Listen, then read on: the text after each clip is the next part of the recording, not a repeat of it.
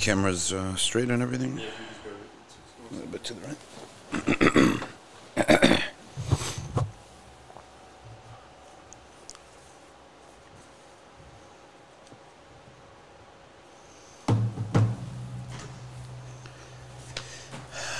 Bismillah ar-Rahman ar-Rahim. Alhamdulillah wassalatu wassalamu ala Rasulillahi wa ala alihi wa sahbihi wa man wala. Welcome everybody to Nothing But Facts live stream that is a continuation of last week's stories of the Auliya, and we talked about the sayings of Nizamuddin Auliya, who is considered like one of the greatest sheikh of India in terms of the spiritual matters.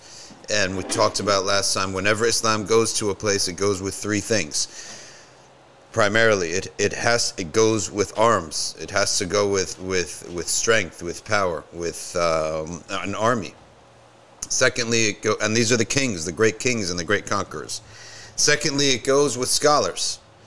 It goes with ulama that are giving the hujjah against kufr, producing the hujjah against kufr, and also providing the people with fiqh and aqidah, an understanding of Allah subhanahu wa ta'ala that satisfies the intellect, does not contradict it, and at the same time bringing forth the knowledge of the Quran and fiqh and hadith, etc. And also the souls of the people have to be nourished with iman, and that's what Thursday is all about, is these salihin and awliya who are essentially nourishing the souls of people with iman. So that's just the topic that we're on, and we have talked about Nizamuddin Auliya part 1, and this is going to be part 2, and we may even have part 3. So part 2 is going to be about his life. The beginning part up to probably to one of the more interesting things that happened in his life, and he did had some amazing things happen in his life, and I'll tell you why. They say that if you sincerely read the stories of the awliya, every time you read one of them, you're going to say, this is my favorite one, right? And that's what you're going to read when you read the story of Nizamuddin Auliya. You're going to want to be like him, and I'm telling you, we're going to be like him, inshallah. Not as necessarily as an individual, but what he did, we have something very similar that we could possibly, Allah can give us as a gift if we stay sincere, and you'll understand what I'm saying, okay, when I read this. So wa alaikum salam to everybody who's on YouTube: Hamza, H. Baz, Harris, Aslam, Muzammil, Surfraz, and on Instagram, Ofa, Magician, Magic Moment, Sarika, Amreen, Sanat, Maham. All right, let's start off with our sponsors, and they are MeccaBooks.com. And by the way, MeccaBooks.com is going to be having a special sort of release on a book called Exemplars that you can get your hands on, and we're going to be, inshallah ta'ala, be part of those interviews where they're going to be interviewing some of the authors who are writing about some of the shuyukh that they met in the past. So that's going to be a nice book, inshallah ta'ala, that you'll be able to get your hands on. Next is up, professors121.com. If you need to study anything, if you need to get tutoring, you go to professors121.com. After that, the summer term is coming, and we're going to have classes again, a whole long list of classes at arcview.org, and that's where our online classes are. What we're trying to be is a moving Dawa that has certain things to it, and boom, classes, they're all there, arcview.org. Pre-recorded classes and live classes. So, and it's very affordable. It's more affordable than any other institution that you could go to on site or online. And then lastly, patreon.com/Safina Society, and that's how you can be part of this. And I see, every once in a while, it pops up that somebody is, supporting this podcast or this live stream that we're able to do and sit here 4 times a week, Monday through Thursday. Of course, there are vacation times that are off, but Monday through Thursday we're here and just talking to people. Anybody who wants to talk and who wants to comment on YouTube. And that was really one of the things that Sayyidina Imam al-Haddad said is wajib that some people who are involved in knowledge have to do this and have to go out. And I, always enjoy talking to strangers and talking to different people. So with that, and then after a while, they don't become strangers anymore. We get to know them, and sometimes they take classes, so we see them again in the class sessions. So with that, let's now turn to the life and times of Nizamuddin Auliya, starting from the beginning. All right, Nizamuddin Auliya was born an orphan. That's the first thing. Now, he was born pretty early in the time of Islam in India. Okay, and he was born in terms of Islam in India when it spread. So of course it was in Sindh, which is North India, pretty early on. But the spread took a long time. And his time in history is from 600 after the Hijrah. Right, so he was born 636 after the Hijrah. And he lived in that century. Across the rest of the 7th century, the 600s, into the 700s. Okay, so he was born as an orphan. He did not have an older brother. He did not have anyone but his mom. And his mom was a very, very righteous and pious woman. And she raised him upon Iman from the get-go. And they were extremely, extremely poor. So how did she raise him on Iman?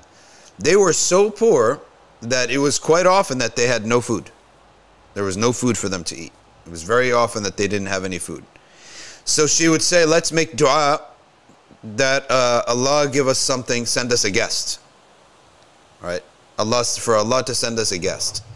And then, being that it was a small town and a little village, and people were considerate that she is a widower, or a widow. A widower is when a man survives his wife, but when a woman survives her husband, she's a widow. Armala. And she has a child, so people would come and they would give her food. And this would be like new, because it would be different food every time. A different person would knock on the door, and he had become firm that Allah answers dua. You see how important dua is? All right, it's so important that Allah answers dua, that this concept and this idea. Why did this live video end on Insta? Oh, I thought it wasn't going, so I restarted. Oh, okay. No problem. It should be good now. No, it's told me here it ended. Live video ended? What? Weird. Alright. Well, it says that every time someone would answer, and someone would answer the door, it would fill his heart, it would put down his heart that Allah answers dua. So you see the importance of dua in the life of a Muslim. I'm telling you, the issue of dua is as Allah subhanahu wa ta'ala called it al-ibadah. إِنَّ الَّذِينَ يَسْتَكْبِرُونَ عَنْ عِبَادَتِي. Those who are too arrogant to worship me. So he said, and this is after saying, "Ud'uni astajib lakum." Call upon me, I will answer you. So the importance of dua as being literally, it is the soul of the deen, and the crux of your iman is always related to dua. And if you look at the life of a regular person, their life their life of faith, it always grows around the moments in which they made dua. It's like a pillar, right? And the Prophet ﷺ said, "Dua huwa mukhul ibad." It is the brain of ibad, or in the other meaning of that, the marrow, the bone marrow. Okay, so not just the skeleton of your iman, but the bone marrow, which is what's inside the bones. All right, so that's so important. All right, the essence of how he was raised was upon dua for the most important things, food. Which, what does that also mean? It means he was hungry all the time, right? Do we need to start? If we need to start the whole thing, just let me know. Is Instagram going right now? Instagram for me, it's not going. Let me check again. Let me just close out and check it all over. Yeah, now it's going. Yeah, let's go. All right, so it's the crux of everything is that his stomach was always empty, and there's usually a lot of good things related to that. I mean, how many prophets were hungry? How many Sahaba early on, their training was hunger? But also, when he ate, it was always the result of dua. So, one time, they had some money, and they bought some corn. So now, like, they're doing things themselves. and he would eat corn every day until he got tired of corn, and he told his mom, I like the old ways where we never had anything and we would just make dua and the food would come. And he continued on this way until his mother advised him now to save up some money, and she did it. She saved up some money, and she took him as a teen to the shiyukh. And what she did, she saved up some money, she bought a piece of cotton, and she wrapped that strip of cotton around his head. Okay, so his first contact in life is a woman of so much iman and love of the symbols of religion and love of the deen and dua. Okay, there's no record that she was like a hadith scholar, hafiz of Quran, no. But she had a strong connection to Allah through dua. She puts a turban on his head, and now you go and you start studying Arabic, and you start studying fiqh. And that's where he goes. Okay, so he goes to Ala ad-Din al-Usuli, and he starts studying Quduri, which is Hanafi fiqh. Okay, and nonetheless, they continued to live in extreme poverty. But there was a man who came, and he described a scholar named Baha'u'ddin Zakaria al-Multani. And he described the scholar that he had a monastery, right? Which is like a khanqa, whatever you want to call it. It's basically, it's a waqf, it's an endowed place, and sometimes it's private property. These places, they could be either one. But it's not a public masjid in that it does not offer Eid Salah, does not offer Jum'ah in many cases, right? If it's too small. But it offers the 5 prayers. There's a kitchen there, and the students live there, and the sheikh runs it from start to finish. And it could be private, closed, if they wanted to. You see, this institution has always existed in the Islamic world, where it's semi-public. It's not like a masjid that you can't deny people from coming to the masjid, right? And the masjid has to do certain things, such as offer taraweeh, offer certain prayers. You know, Eid, we mentioned Eid. Eid should actually always be in a garden outside, or in the desert outside. But it's always offered in masajid too, in the absence of these landscapes in the cities. So this is an institution different from the masjid. It's khanqa, we're going to call it a khanqa, a ribat. In Yemen they call it ribat.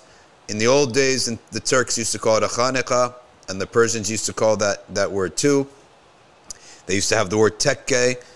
Sometimes they call it madrasa in the early times. Madrasa, a place of dirasa. But the sheikh rules it. The students live there. Some shiyukh live there too. And the sheikh institutes his policies there. And he teaches the students. And oftentimes they have a kitchen there. The students eat from it and the poor eat from it. And this was the first time he heard of such a building, right? And such a place. And oftentimes the shiyukh, they institute their awrad there. Their awrad meaning before Fajr you recite this. At Tahajjud everyone wakes up. After Fajr we read these adhkar. At Dhuhr we have these classes. He institutes his policies. Okay? And then there's a special time for guests to come in. This institution of these tekkes or khaniqas or whatever you want to call them, has existed in the Islamic world for centuries. And it's been the source of so much goodness. Okay? Why? Because the masajid, they became so huge. And no one has the right to just institute his policy on the masjid. Right? The masjid is a different institution.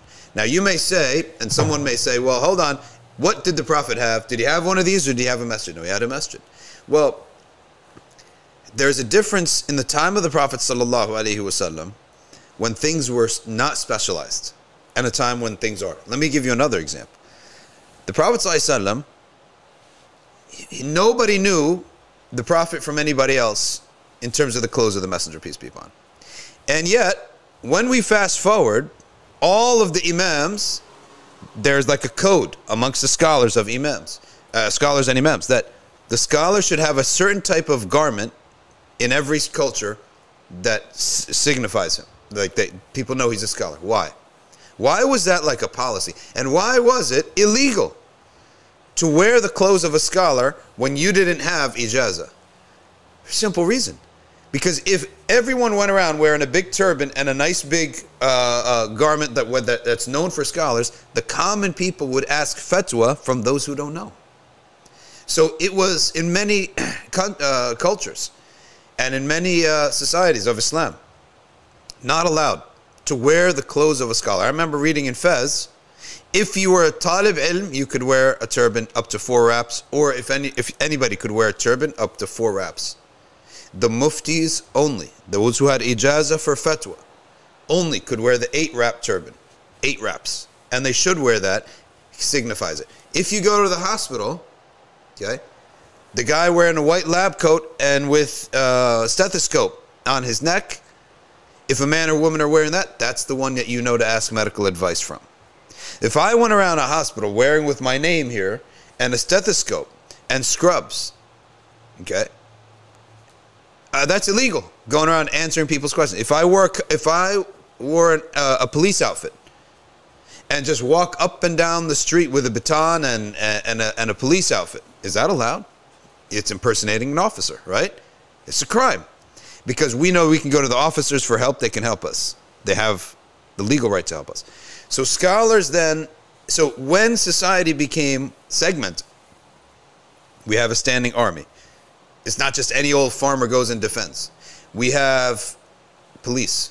We have doctors. Society became segmented and specialized. Then every profession should have its own garment. So that's just a sign that in the time of the Prophet, certain things are certain ways because of how simple their society was. But as things progressed, different buildings for different purposes. So when he heard about Zakaria al-Multani, they said that the sheikh was so godly, Rabbani, godly meaning Rabbani, we're allowed to use that word, meaning that he is so close to Allah Ta'ala that he's created such an environment where the atmosphere of sanctity, enthusiasm for studying, enthusiasm for eagerness for ibadah, so much so that the servants who were just there to work, their tongues never stopped in the remembrance of Allah. And when they had spare time, they were remembering Allah. Okay? So he created this environment. Now, you can't do this in a place if there's an inflow of those forces which would decrease your himmah, right? If there's a constant incoming flow of certain forces that would decrease your himmah, right, and decrease your enthusiasm, you can't create that enthusiasm. And that enthusiasm, it builds like a headquarters and it spreads out to the rest of the city. Okay? So this was the first time that Sheikh Nizamuddin Auliya had ever heard of such a building, of such a place. That you would go and... So what's an example? In local life, you come across all sorts of people who have no interest in the deen. They decrease your himmah. Himmah is your energy and your enthusiasm. All right? And so you need a certain place where that doesn't happen. Okay? Where the enthusiasm is constantly being stoked like a fire. And everyone's supporting everyone else in this. So that's... Now when he heard about it, he was moved. But then, the guests, he said, I went from the Khaniqah of Baha'uddin Zakaria al-Multani. I went then to Shaykh al-Islam Khawaja Fariduddin. And they call him Sultan al-Awliya. He's the king of Awliya. And then he went and he started speaking about the Khaniqah of Fariduddin. And he said, that's who my heart became inclined towards. And so I started to love Fariduddin. In the back of his mind, he said, I love Fariduddin. Okay, Khawaja Fariduddin. But he never met him yet. Now time passed and he spent 3 and 4 years studying in the busy city of Delhi. And Delhi was the capital city of Islam in India at that time. He goes there to the big city and he's a student. And what does he get known for? He gets known for being a great debater. Okay? He becomes called the killer of gatherings. Why was he the killer of gatherings? Because whenever people would gather and debate, he had such a profound expertise on logic, mantiq, and language that he would destroy everyone in a debate. So in the world of these cities, and that's what these cities are like. You sit around, you talk, right, and you have these debates, and cities gather all sorts of people. Unlike, let's say, a farmland or a suburb, nobody goes there, right? So traditions develop in these places, and no one questions these traditions. But the city, it always attracts all sorts of people, and it brings new ideas. So ideas are always clashing in the cities. Like when I lived in London, every kind of idea is in London. And then you go out and visit a friend, let's say in Blackburn, and there's a neighborhood in Blackburn. That neighborhood, people don't usually go there, right? It's not like no one's traveling to go live in Blackburn. So traditions settle, and local imams, local leaders establish certain norms, and the connection between people is a family connection. So you don't want disruption. And so you find traditions are established. Customs and traditions, good, bad, or otherwise, but it's customs and traditions are established in those cities, in those further away towns and villages. But in the cities, it gathers all sorts of people. Just like here, New York, right? I remember there was an imam, and this imam is open to all sorts of nonsense. So much parts I don't even talk to him. He came to our parts, and he was so surprised that we have traditions here. We all believe the same things, right? And we're doing the same thing. And he was like a little bit shocked. He's like out of his place. I was like, yeah, we're not like you guys in Manhattan with every single type of idea, and you guys have to tolerate that. We don't. We know what's true. We believe what's true, and this is what the message is based upon. And if you don't like it, tough. Simple as that. Go somewhere else, right? There has to be at some point like a line being drawn. Otherwise you go crazy. And also, cities are not places where some of these city mosques are not places where families are raised. So you could be open to new ideas. You're all youth. You're all adults. But once you have a place where people are raising their kids upon this masjid, there needs to be trustworthiness and predictability. I'm dropping off my kids to you guys, to summer camp when they're to high school events. Tomorrow we have a tweens event for middle schoolers only at the park, right? People are going to drop their 6th graders, 7th graders off. There needs to be predictability. They need to know exactly what's being taught, and don't rock the boat, okay? Because otherwise I can't trust you. So he's now in the city, and he's witnessing all this, and he becomes a great debater. So much so that he becomes famous for that. And he starts memorizing poetry and literature, and he memorizes these books so much so that later on, it's just like the arts, right? Later on, he makes tawbah from that, and he says, "I wash out my brain from all that nonsense by memorizing hadith." Later on in his life, okay. So he had memorized parts of Maqamat al-Hariri, which is how to do poetry and the different maqams and the different rhymes of poetry and these types of things. So it's basically like going to New York and being in the art crowd, right? And then realizing after some period of time that you just wasted all your time, right? Now, Nizamuddin at this point, he's with his friends. They're all people studying fiqh. They're studying the deen, right? But something inside of him is not right. Something inside of him is really upset. He's not settled. And although he says, all my friends were righteous, we were pious, studying the deen, and moving on with careers. You studied back in the day, and then you took a career on somewhere with the state, right? So you were a Qadi.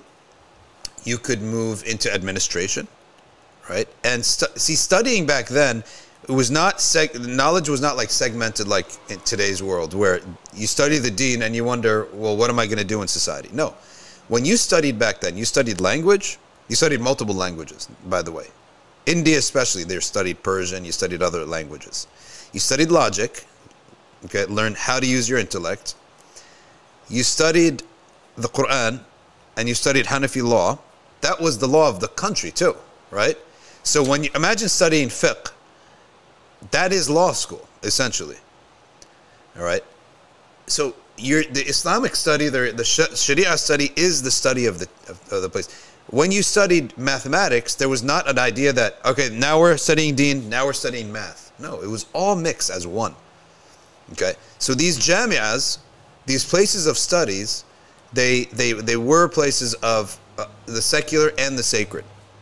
Now, the next step now is that you're going to get a job. So the motive of these students is pious, but also it's very realistically in the world. All right. And he, at the same time, he said, something inside of me, I just wanted to be alone. A phase reached him, and he said here, I would remain, I felt agitated. I would feel agitated. And I told my friends that I would not remain with them for a long time, and I would go away. So something inside of his heart was not settled yet.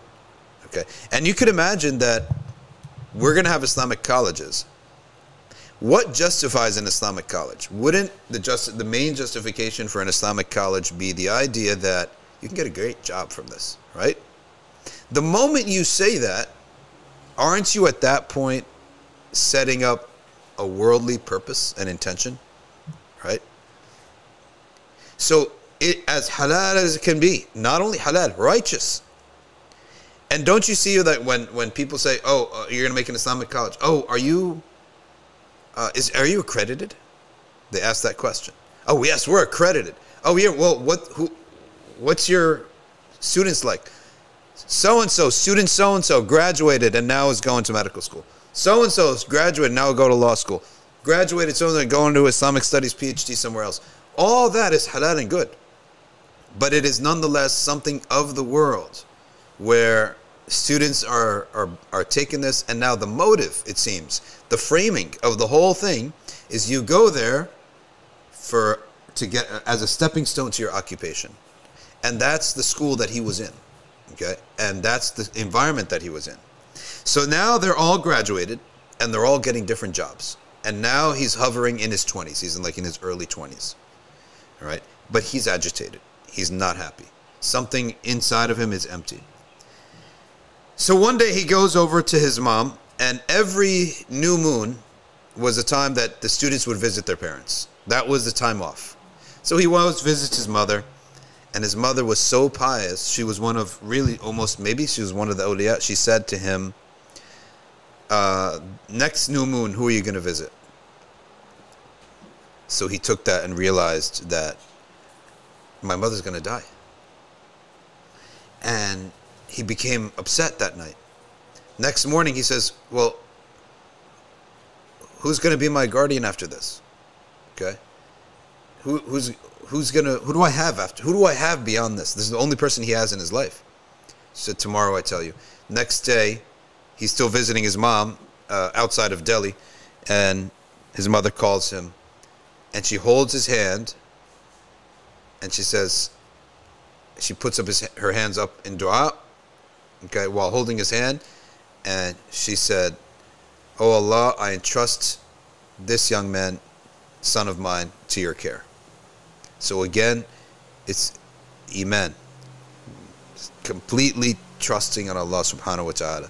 And he said that I was so happy with that and so contented. And he said, I didn't expect that.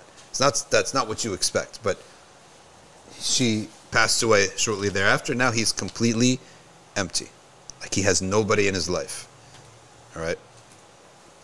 And they start applying, and all of his friends start getting jobs. And he says to his teacher, I want to apply to be a Qadi. Now, who's his teacher? His teacher is the cousin of Fariduddin. Khawaja. They used to say Khawaja as like Sayyid, Sir, Mr., whatever. Fariduddin. And his name was Najibuddin Mutawakkil. All right. And he was his brother, Fariduddin's brother. And he said, help me get a job as a Qadi. And as any young man, no, as pious as he is, he wants what his others are getting. A post here in the administration, a post there. So he's like, I want to be Qadi, judge. So the Sheikh stayed silent. And he's pushing him. He said, come on, help me get a job. Talk to your friends. Finally, his teacher, he shook his head. He said, you shouldn't be a judge. what I advise you to do is go to my brother. And in Ajudan, it's a city, a quiet city, Ajudan.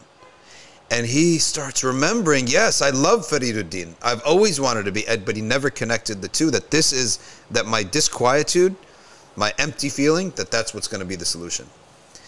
So he accepts this, and he goes and he starts to sit at the gatherings of Fariduddin. And he noticed Fariduddin, okay, every time he would start sitting in his gatherings. Every time the students would be late or something, or they wouldn't come, Fariduddin says, "Are you okay?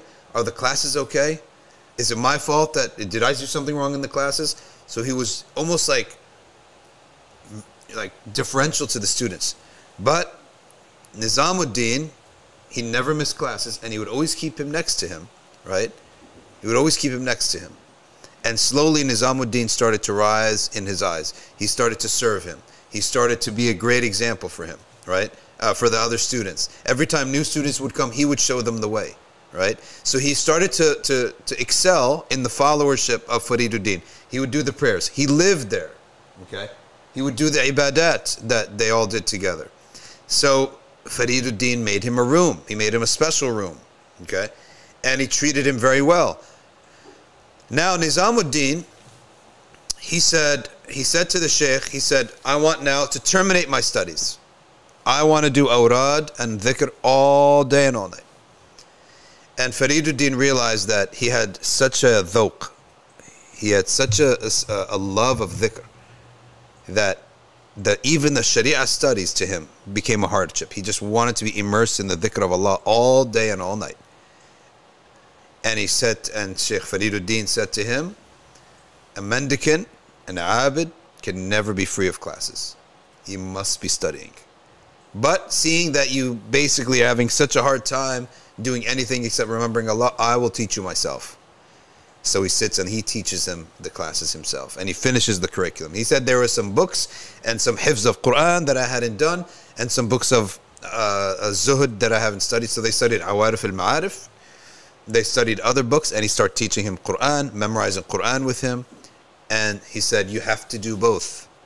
You do dhikr and you must study the Sharia. And so he taught him himself until he almost finished. Now, at some point, it was very clear that Nizamuddin was the selected student of Fariduddin. It had become clear. He's giving him private lessons, everything. Now one day, they were studying Awarif al-Ma'arif. It's book in Tasawwuf. It's Zuhd, etc. And every day that Fariduddin would read, the book was so old, and it was written in bad handwriting. It was written by a scribe who was old. So the handwriting was old, bad, because the man was old, he was maybe shaky. The paper was coming apart in the book.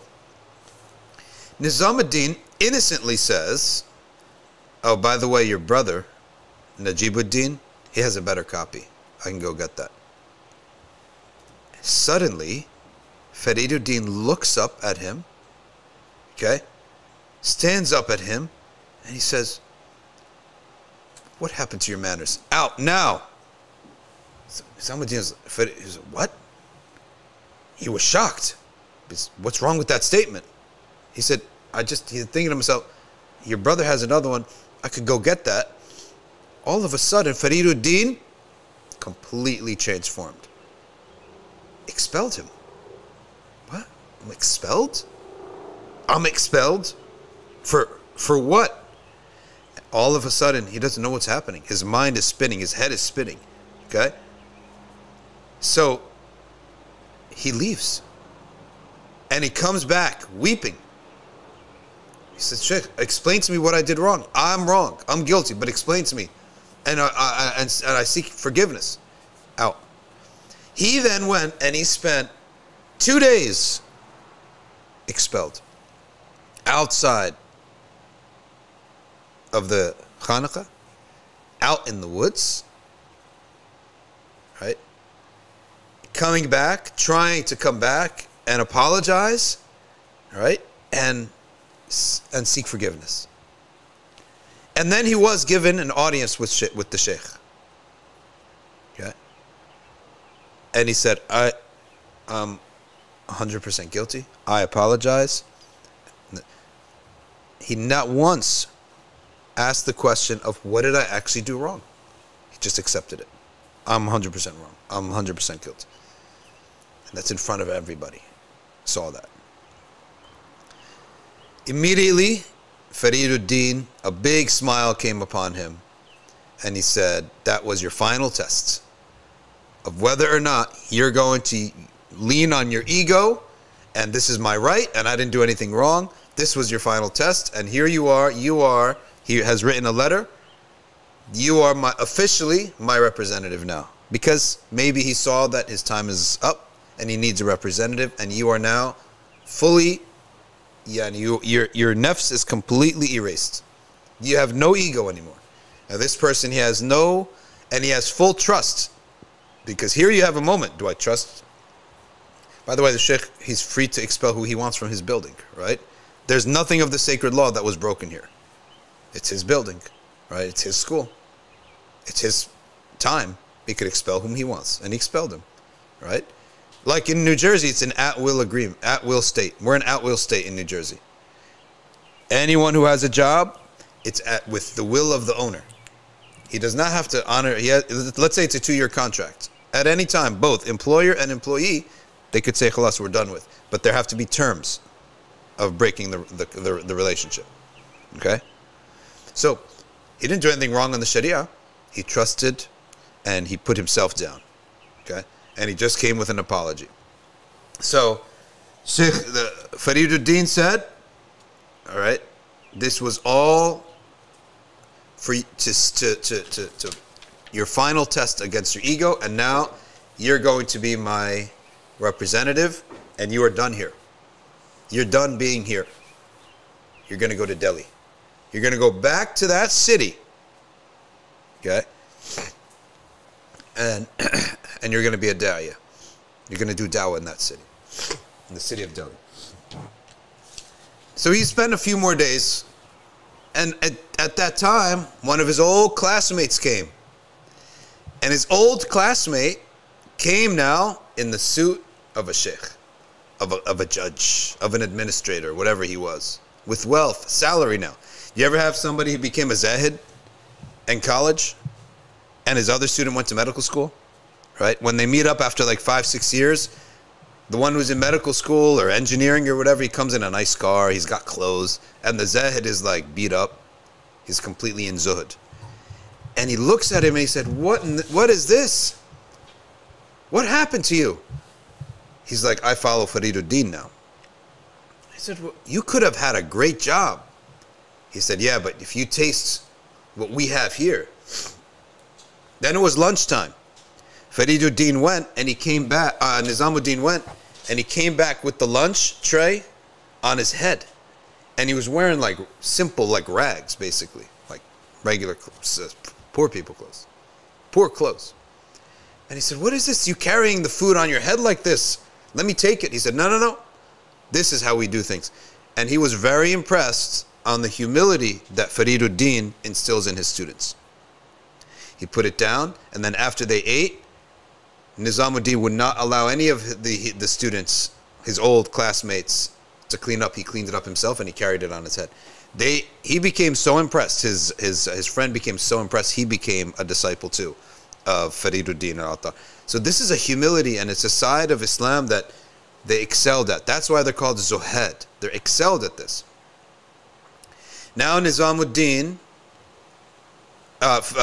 is the last day that he's spending with Fariduddin, and he's about to go to Delhi to start his dawah. He's not well known. Nobody knows him. He's a young man. He's in his late 20s now. And Fariduddin puts his hands up and he says, oh Allah, bestow him with the strength, okay, to become the Sultan of Delhi, of Hindustan. The Sultan of Hindustan. Now he does not mean the physical Sultan of Hindustan, but the spiritual Sultan of Bilad al-Hind. And then he says, after a pause, and he said, and give him a slice of this world as well, that he will need to fulfill his mission. And then Sultan then Nizamuddin, he became upset with that. He's like, Sheikh, I live here. We live so simply, right? In this little town, we live with nothing. We have no burdens of dunya. I'm worried now about this dua, this last part of the dua. Give him a slice of the dunya. He said, you're going to need it, but it won't affect you. And as we're going to see, Nizamuddin's, his khanaqah, his monastery, is more like a royal court than it is a little simple poor khanaqah or tekke of his sheikh. He goes to Delhi and he has a hard time in Delhi. Of course, nobody knows him. There's no place for him to preach. He's preaching wherever he could, to whomever he could. But he goes on day after day after day, extremely poor. And he had no place to live. The prices are so high in Delhi. Remember, the Mongols have come, disrupted the entire Persian cities, all the area, and all those Persians, all those elites, they've come together. And where do they come? They come to Delhi. So Delhi, it's an expensive place. It's like Abdul Qadir al-Jailani. Ahmed, assalamu alaikum. So Abdul Qadir al-Jailani went to Baghdad, and he said he went from this small village where he lived, again with his mom, an orphan, went to the big city to study, and it was so expensive. And he has a famous line of poetry: Baghdadu madinatun mushriqatun tadiqu fiha an-nafaqa.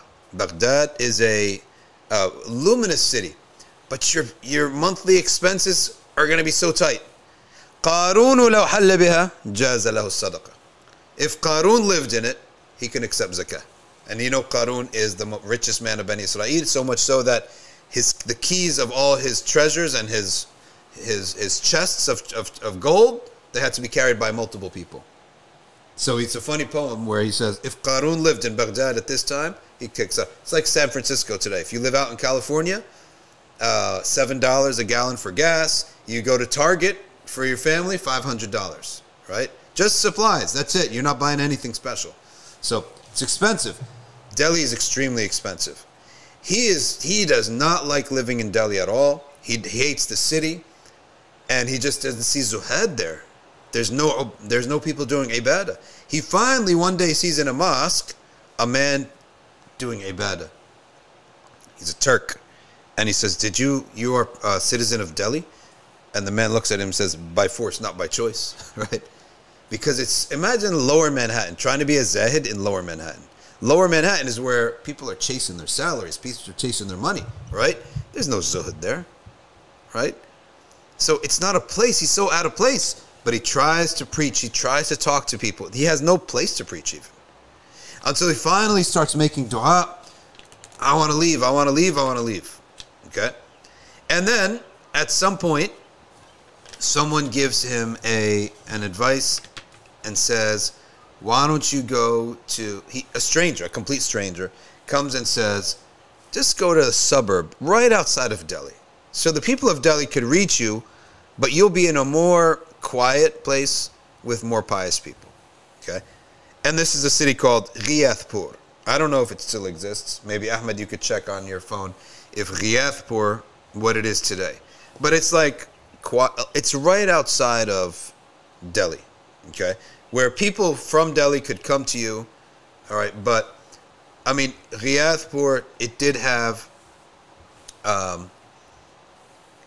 proximity enough to Delhi.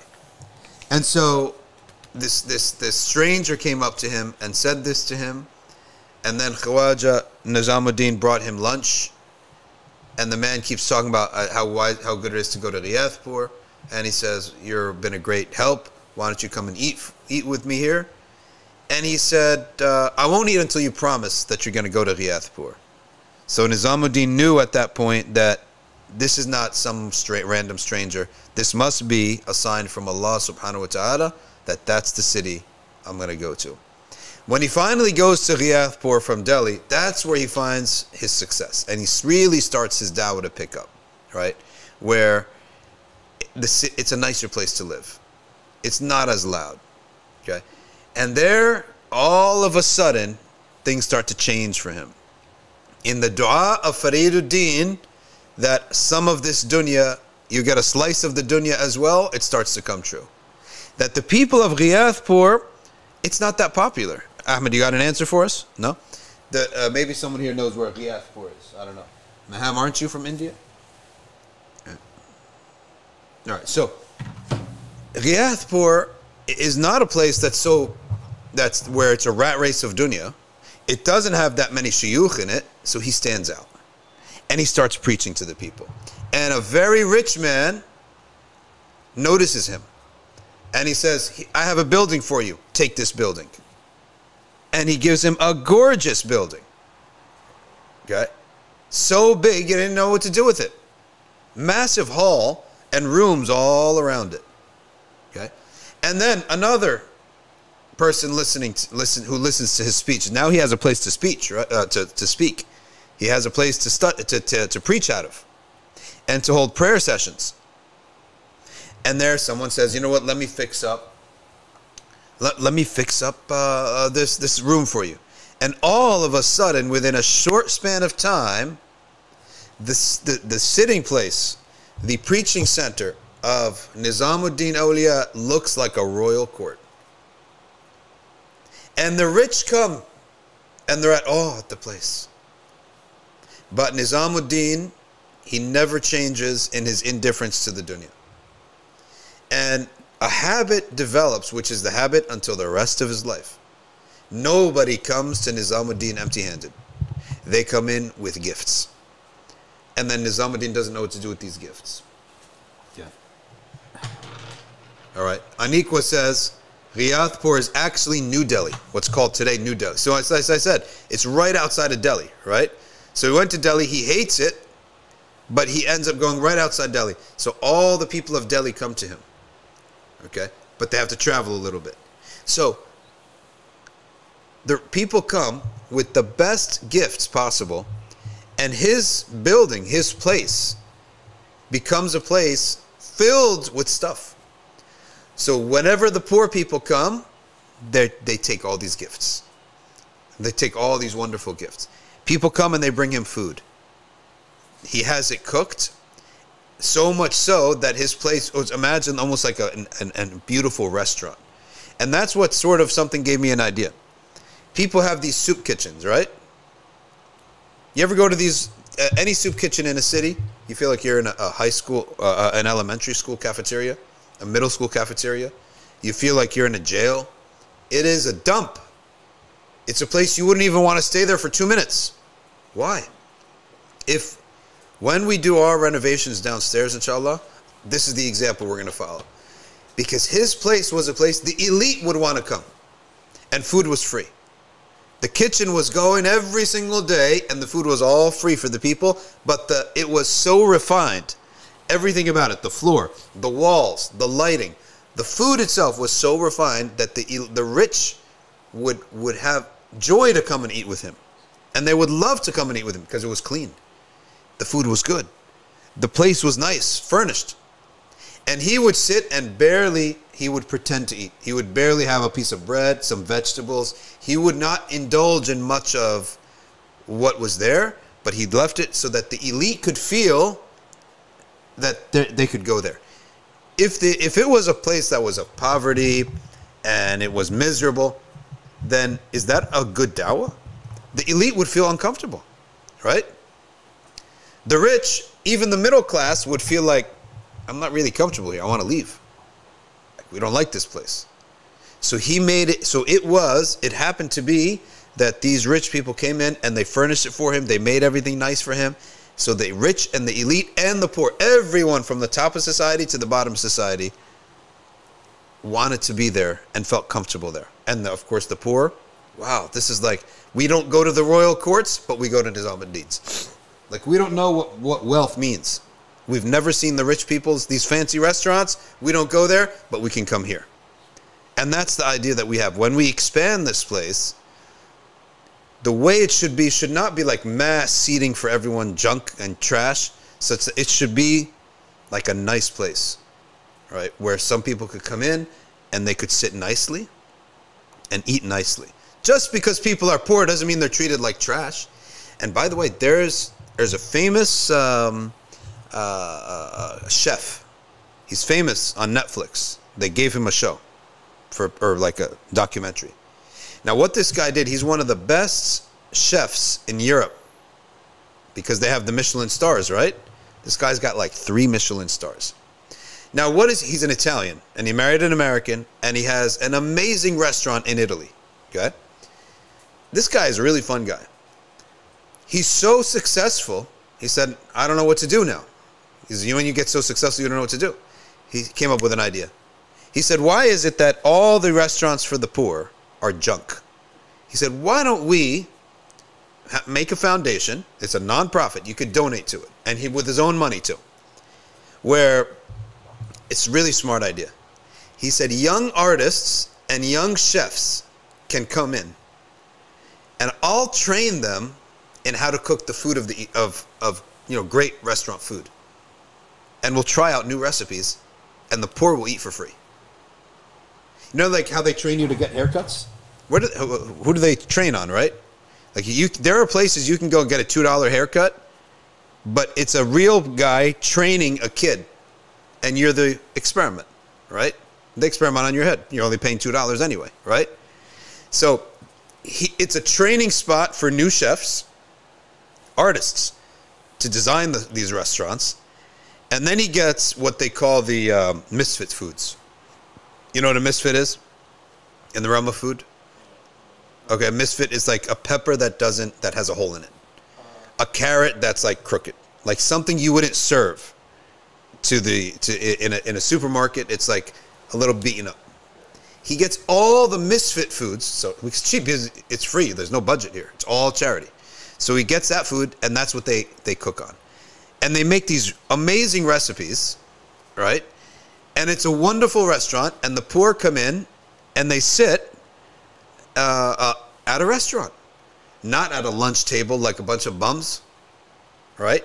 Like where their poverty is in their face. No, they sit at a restaurant, and they order from a menu, okay? And a waiter goes, and he gets the order.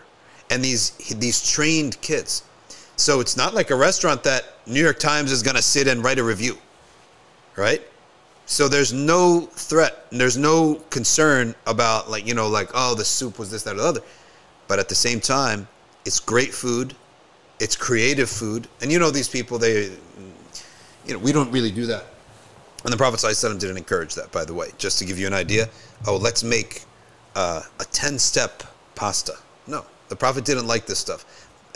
But right? Some of it is within the halal, but the Prophet in general, he never liked that food be over the top, extravagant. All right? But anyway, that's how these Europeans do these chefs. Like, do you want to take a pasta? He'll find a way to make it a 10-step pasta. All right? We don't do this, but this is what they do there. So it gave me the idea, and someone here saying is that, I think someone just said here that it was called, subhanAllah, Allah had given him a share of Jannah. It was like Jannah on earth, the Derga, or the place where he's buried, right? It's like heaven on earth. So, but they made this place a place where the elite and the poor would all come.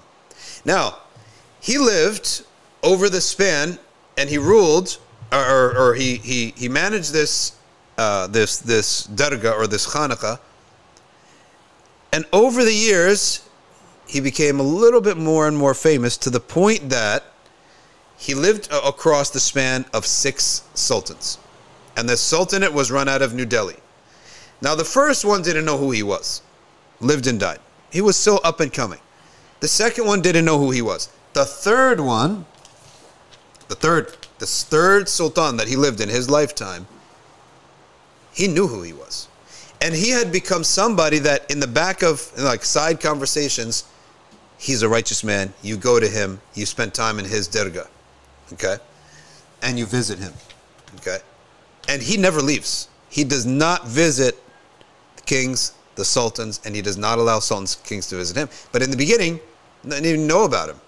But finally they came to know about him, okay? And the third king at that time had a high respect for him and loved him, and used to say, go ask him dua, ask him for his dua, and send him our salams.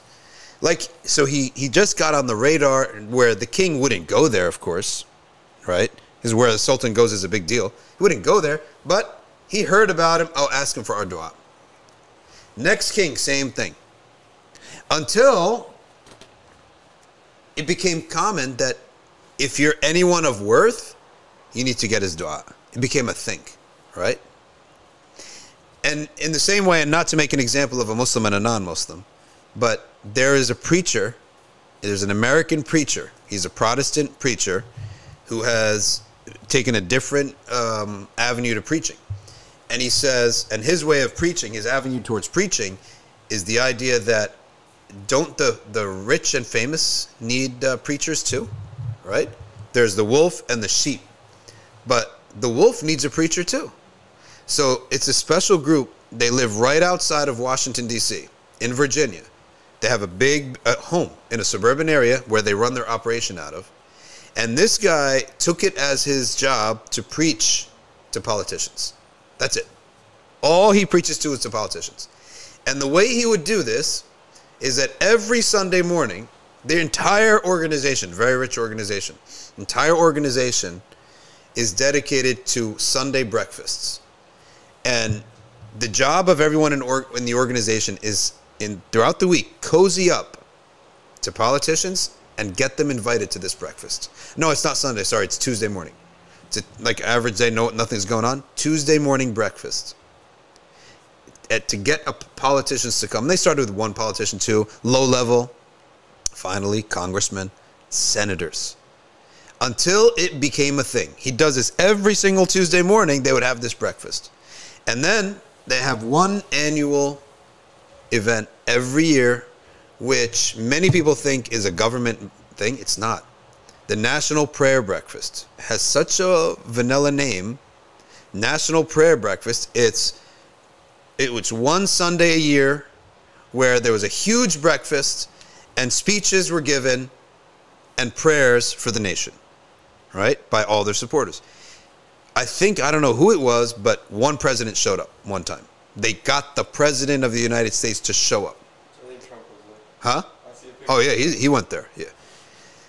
And they got C-SPAN to cover this event. And then every year now, it became like a sunnah for them that the president has to go there. If you're the president, you have to go to the National Prayer Breakfast. So much so that people like us, we think that this is a government event. It's not, right?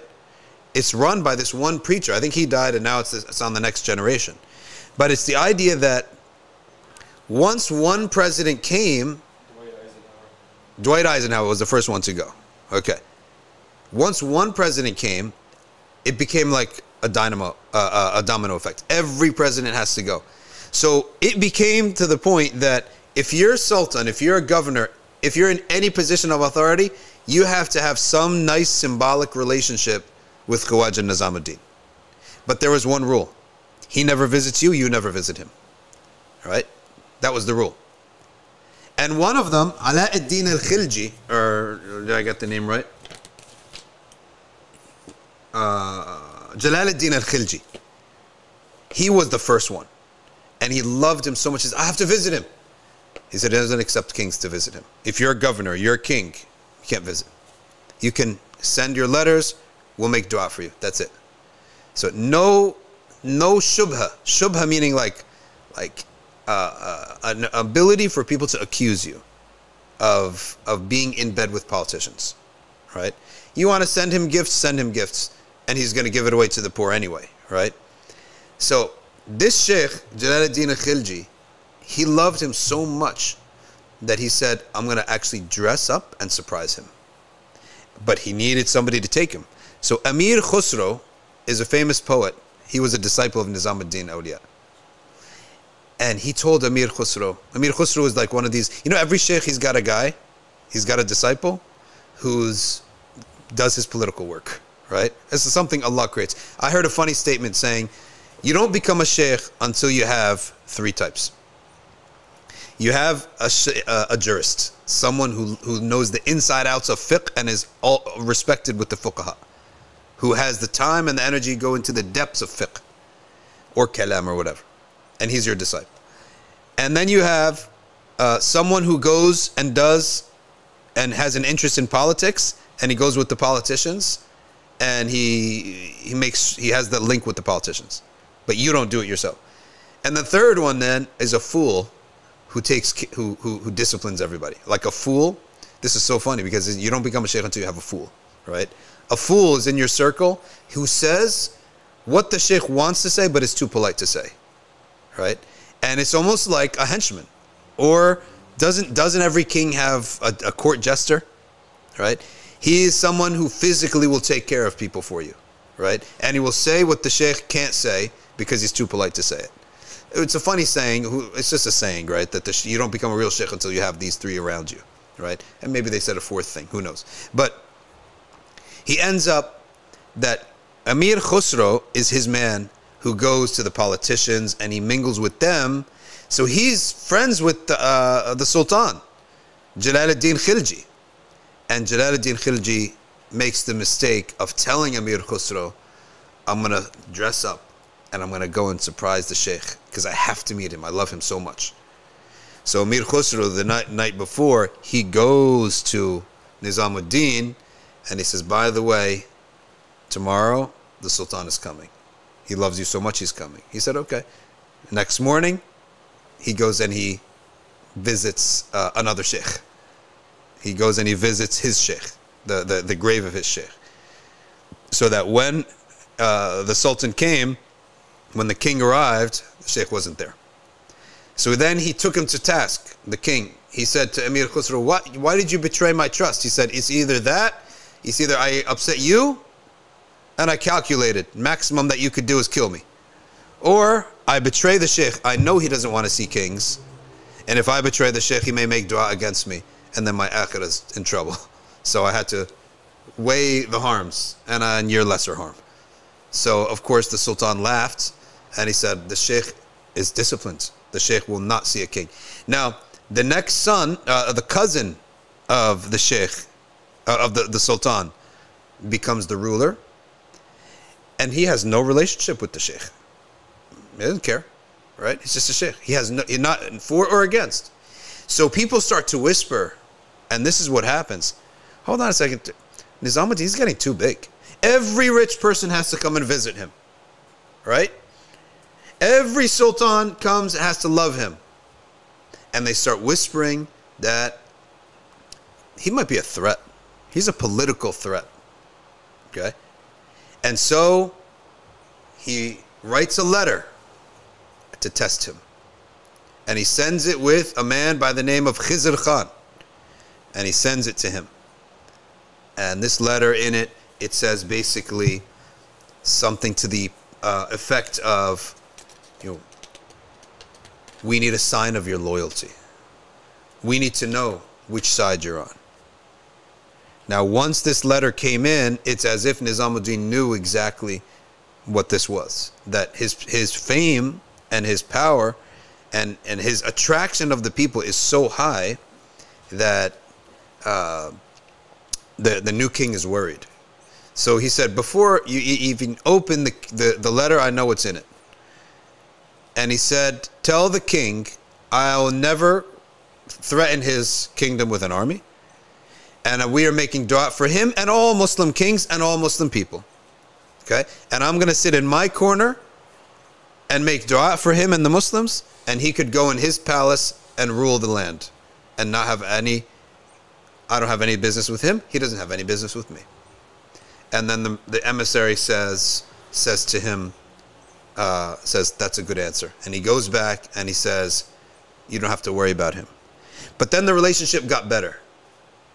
That there was a big threat, and there are always wars back in those days on the edges, not inside but on the edges. And he sent a letter and he said, there's a big war coming up, big battle coming up, and we need your dua. And Nizamuddin says, his reply was, this king has had many victories, but this victory will be but those past victories will pale in comparison to the next victory that he's going to have. So he was filled with confidence, and they went in. And he would always send him news from the troops. This is what our troops are doing, blah, blah, blah, blah, blah. Give us instruction, give us dua, give us dhikr. And he would do that. Okay? And that was the relationship. Until after that, Alauddin al-Khilji, that was Alauddin al-Khilji.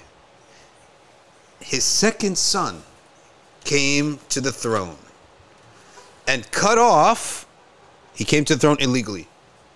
Khizr Khan was supposed to be the next king. That same emissary, he was supposed to be the next king. He cut him off. And he became the next king. But he was a fool. His name is Qutb ad-Din. Alright, Qutb ad-Din was a fool. And that's what happens. That's why you have to run a country or a company. It has to be run, it has to be simple. Because one day it will be run by an idiot. Okay? And Qutb ad-Din was a fool. Rather than just, it got in his mind, I can't trust Nizamuddin. Everyone loves him and they don't love me. Okay? So, he says, from now on, all of these shuyukh, they have to come to my court on the first of the month. Every new month, when the new moon is sighted, I expect you to all be at my court at Maghrib on the next day, first of the month, right? Because the new moon is sighted. Next Maghrib, you're in my court, right? And we'll have sessions, whatever. But it will be a symbol that I'm in control here. So this guy is a fool, okay? And so Nizamuddin refuses to go. What he does is he sends an emissary. He sends one of the Tullab al-Ilm. He sends one of the young shuyukh. You go instead, I'm not going. First month, second month, third month, Qutb ad-Din, he's like, this is an insult. You're sending me an assistant? You come here. Message out next month. Nizamuddin comes alive or dead. If he doesn't come alive, he's going to come dead. That means if he doesn't come, all right, physically himself, we're going to kill him. And this becomes a huge scandal and huge news, and day after day, and they ask, and people start talking to Nizamuddin, just go. Save your madrasa. Save your life. It's halal for you to go now. And day passes after day after day after day. And this crazy king and this fool, he starts sending spies to see, is he coming or not? This idiot is picking a fight that he doesn't have to pick, but because he's just paranoid. He's completely paranoid that someone's more popular than him. Whereas, what do you care? He's not competing against you. He's not raising an army. He's not having he's not ruling. Finally, the day comes. The new moon is sighted. And tomorrow we're going to see who comes, if he's going to go or not. Next morning, the news breaks. There's been a great death in the city. An invasion of the palace by a rival to the throne. Khusru Khan has killed Qutb ad-Din and beheaded him as a rival to the throne. Okay? And he severed his head, kicked him out, and kicked out his whole team. So here you had the temporal king and the spiritual king. This had a fight, and وَمَنْ عَادَ لِي وَلِيًّا فَقَدْ آذَنْتُهُ بِالْحَرْبِ. Whoever has this animosity to one of my awliya, I announce war upon him. And you're not winning that war. Okay, you're not winning that war. This rival group came in, okay, and before even the night came of Maghrib of that first night, Khusru Khan seized the capital, seized the palace, and himself directly killed, all right, Qutb ad-Din, all right, killed him.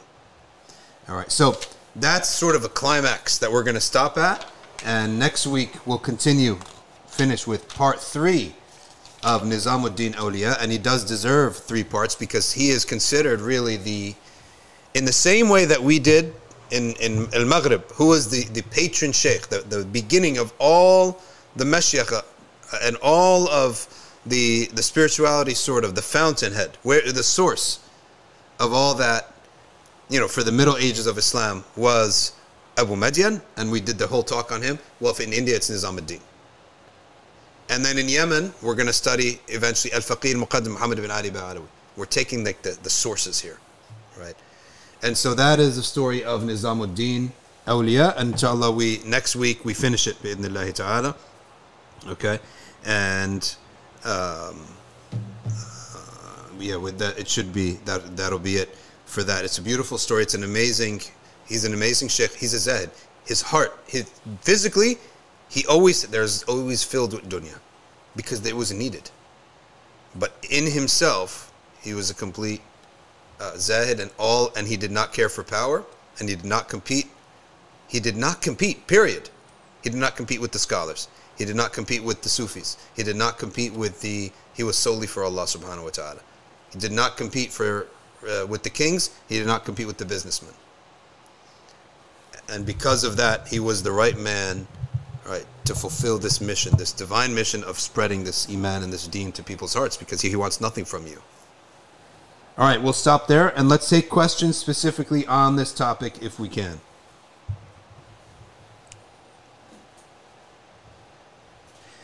People here saying that they've actually visited the old or the Dirgah of Nizamuddin in New Delhi. I wonder if there's a picture of it. Okay. Maham says in Pakistan, his people, the Chishtiya, is still alive and well.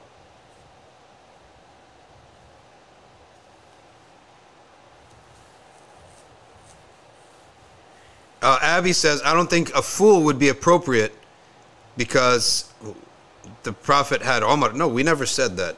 I don't know if she's referring to something we said, but oops, I hate scrolling. I just X'd out of everything.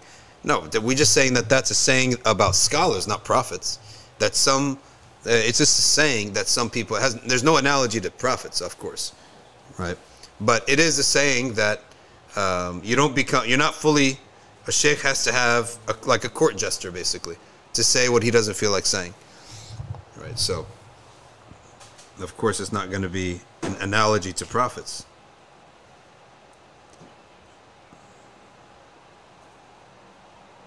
All right, what else we have?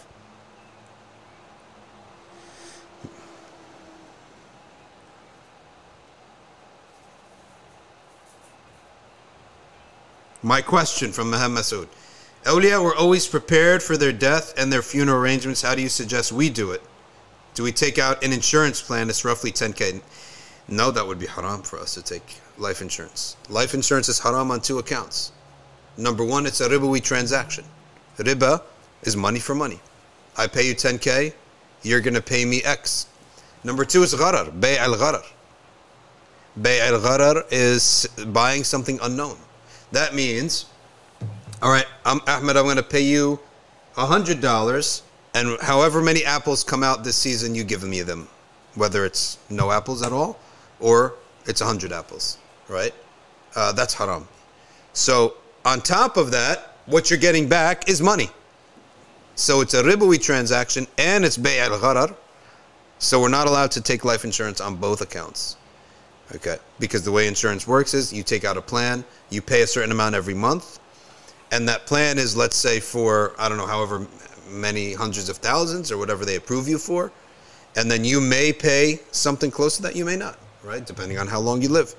And so you don't know how much you're going to pay to get back this set of money. So either way, it's money for money, that's haram. And on top of that, it's gharar, because you don't know how much you're going to pay, you don't know how long you're going to live. So the way that which you're going to do this, if you want to prepare, is by saving. You save your money. Okay, save your money, and have that maybe in any type of. Maybe you can eventually buy an apartment, and that money could be, that apartment could be something that is inherited to your kids after that, so that it's an investment. Okay. Next question says, Muzammil Khan. Please throw some light, I think it means shed some light, on the hadith that anxieties are concerned and sins are forgiven with salah on the Messenger sallallahu alaihi wasallam. Okay, so very simply, the Prophet ﷺ said, whoever is fully busy with all of their extra ibadah, with salah on me, all of their anxieties will go away, their concerns will go away, and in another hadith, the sins are forgiven with every salah on the Prophet ﷺ. 10 sins are forgiven and 10 hasanats are put on your scale. So in essence, nothing removes your anxieties better than salah on the Prophet ﷺ. The Al-Ba'alawi, the Habaib, who we're going to talk about inshallah one of these days, Al-Faqih Al-Muqaddam Muhammad ibn Ali Ba'alawi, is that he is, their ibadah is, of course, ilm and Quran, but after that, it's like 95% salah on the Prophet sallallahu alaihi wasallam. Even when they put other adhkar, they mix it with salah on the Prophet. So if it's hasbunallahu wa ni'mal wakeel, it's like a long dhikr, mingling hasbunallahu wa ni'mal wakeel and salah on the Prophet. Ya hayyu ya qayyum la ilaha illa anta subhanaka inni kuntu minadh dhalimin. Other adhkar like that, mingled with it, salah on the Prophet sallallahu alaihi wasallam. Habib Omar authors these adhkar, mingling everything together and always having salah. Never you'll see him without a salah on the Prophet ﷺ in the middle of the dhikr. All right, this question says, this is part 2. Yes, part 1, you'll see it from last week's class. How do we reach the level of these zuhad? Very simply, is by loving the dhikr of Allah Ta'ala more than anything else. And someone asked me about the sweetness of dhikr. Are we allowed to seek it? Are we allowed to pay attention to it? And the answer, of course, is, does not Allah says, "Ala bi dhikrillah tatma'innul qulub"? Verily, by the dhikr of Allah, the hearts find tranquility. And so, is Allah telling us this as a footnote, or is He telling us, "Oh, you who want tranquility in your heart, everything you want is to make something tranquil." If I want a car, I'm in anxiety until I get that car, right? And I imagine that the car will fulfill my anxiety. Right? Like desire is a type of anxiety. I'm in an imagination that this thing is going to quiet my soul and make me at peace. And how many times, and I remember being young, I would say, hey, like people would have new shoes or new jeans. So, man, if just I can have those jeans, I'm going to be so happy. I'm done. I'm all happy. I'm all good. I'm going to be done for. If just I can have those skates, that jersey, if I could just have that, right? And I would get it. Okay? And I would always get what I wanted. Like 99% of the time I get what I wanted. Right? 2 months later, 2 weeks later, it's old. It's on the floor. Right? Hanging it up doesn't have the feeling anymore that it once had. Right? Until you start realizing a pattern. Nothing will. If the sneakers didn't fill your heart, except for like 2 days. Right? And you know, you get these Jordans for the first time. Cannot believe I got Jordans, right? And you're like, you go up, you put them upstairs, you look at them, you show everyone, you come down for dinner. You go right up after dinner, I want to go look at them. You go look at them again, right? You wear them, but you don't walk with them, right? You don't want to crease them. You put them, you put them up, you put them on the bed, you put them, but eventually you're going to wear them. You wear them the first day, it's like you're the king. Second day, third day. On week 2, thing is shot, right? And the first time that you scrape them on something, you're like so upset. You scrape them. Well, what do you say? This dunya, it's fragile. This is a headache. I can't walk. I can't walk on the grass. I don't want to walk on the grass. I touch something, I'm ruining. All my dunya, right? All my dunya it's so fragile. I'm actually annoyed by this. Even as adults, you get nice shoes for like a wedding or something. You can't even walk in these things. You ruin them. And then something falls on them or you step on something and they get leather, beautiful leather, scratched. Dunya is a headache to maintain. It's difficult to obtain, right? And then when you get it, it's a headache to maintain.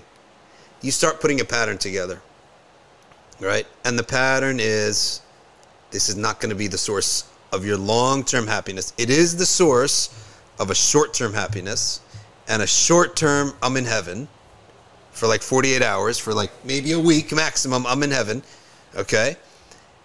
It took a lot to get it, and it goes away quickly. So the cost and the benefits, it's just not worth it. Then you start realizing your brain has to catch up, and you start saying to yourself, there's got to be something better.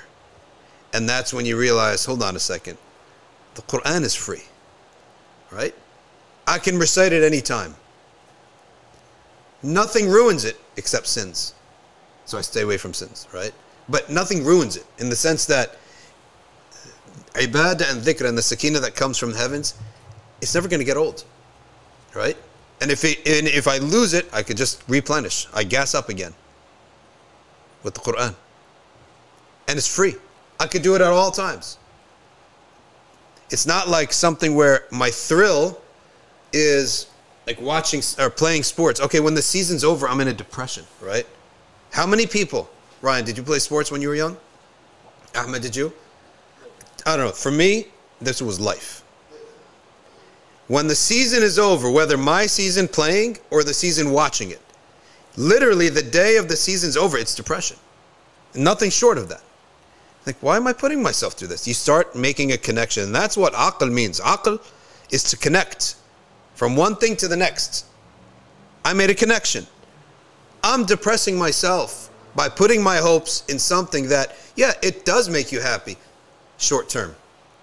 And it leaves you empty at the end. We're not going to say it doesn't make you happy. It does make you happy. Otherwise, it wouldn't be worth anything. Like, nobody would be buying this stuff. It does make you happy, but it also makes you... There's got to be something to fill you up that's free, right? That I could do it at any time.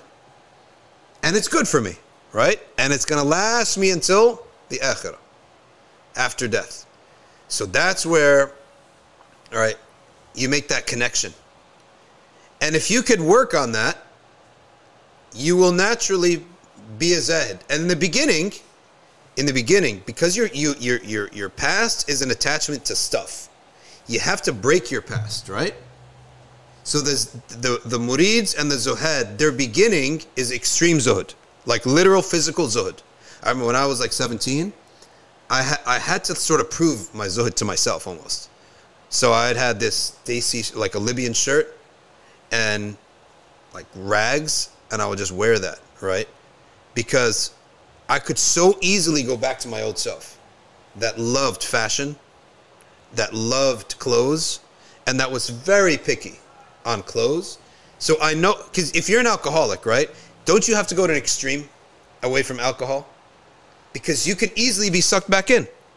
If you're a guy of riba, right, you got to stay away from banks and businesses so far because you can easily be sucked back in. So everyone who is a zahid has to go far from what they are attracted to, from where their sinfulness was. They have to go far away from that. There are these like players before Islam, or maybe they were in Jahiliyyah, where he's clubs and women.